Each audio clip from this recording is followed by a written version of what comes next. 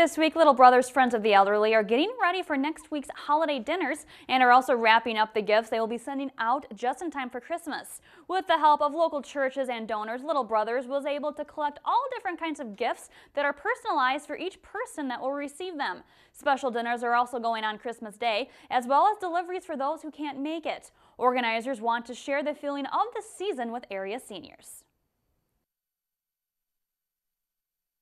For some of the people that we see, this will be their only Christmas gift, so it's